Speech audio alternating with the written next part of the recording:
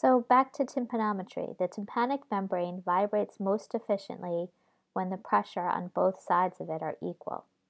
So when the air pressure in your ear canal is the same as the air pressure in your middle ear space, then the tympanic membrane moves at its best.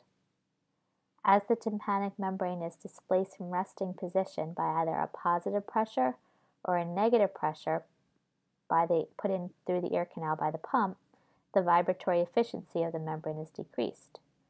So the purpose of tympanometry is to determine the point and the magnitude of greatest compliance or greatest ease of energy flow of the tympanic membrane. And if your tympanic membrane is healthy, that would be at 0 decapascals at atmospheric pressure. So again, tympanometry is performed by putting 200 decapascals of pressure into the ear canal, measuring the compliance, then successively measuring the compliance as the pressure is changed from 200 decapascals down to 0 decapascals and then to a negative 200 decapascals. The compliance measurement is recorded directly on a graph called the tympanogram. Compliance is on the y-axis and pressure is on the x-axis. It's categorized as A, AS, AD. We'll talk about these, but they are clinically subjective. So a type A is a curve seen in patients with normal middle ear function. The point of greatest compliance is at atmospheric pressure, 0 decapascals, give or take 50 decapascals.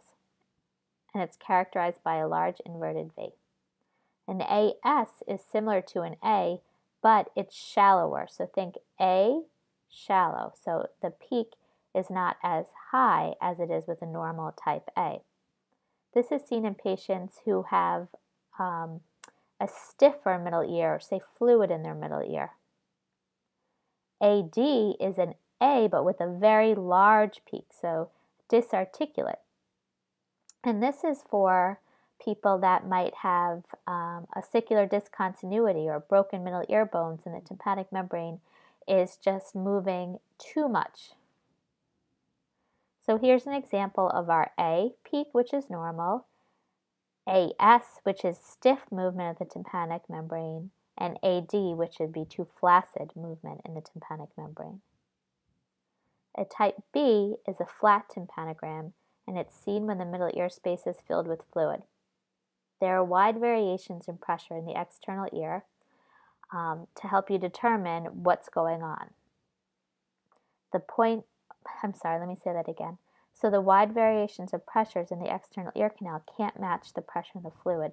So basically, you can't find the greatest point of compliance with the type B. The type B could be seen when there's small amounts of earwax or debris occluding or blocking one of the probes. In this case, the ear canal volume would show up like 0.3 or less. It'd be very little because the pump is kind of broken. Here's a type B. If the ear canal volume is between 0.3 and 3.0, then you know that there's nothing blocking it and that it's likely due to fluid in the middle ear. There's also a type C tympanogram when the pressure in the middle ear is negative. So the point of greatest compliance is found at a negative pressure, not at the normal atmospheric pressure. So when their point of greatest compliance is negative, it might be that the tympanic membrane is retracted. It could be that you have a cold and you're all stuffed up and your ears feel full or different. That would be a type C tympanogram where the ear canal is contracted. And here's an example of a type C. So the point of greatest admittance is at negative pressure, not at 0 decapascals. The positive peak pressure is great when you get a tympanogram with a peak greater than 50 decapascals, so patients that are crying or blowing out their nose. This is usually short-lived. There's also multi-frequency tympanometry, which you'll learn about if you decide to become an audiologist, and that's done with different tone frequencies beyond just the 226 hertz. So we have the subjective system for naming these tympanograms, but it's common and it's what's done.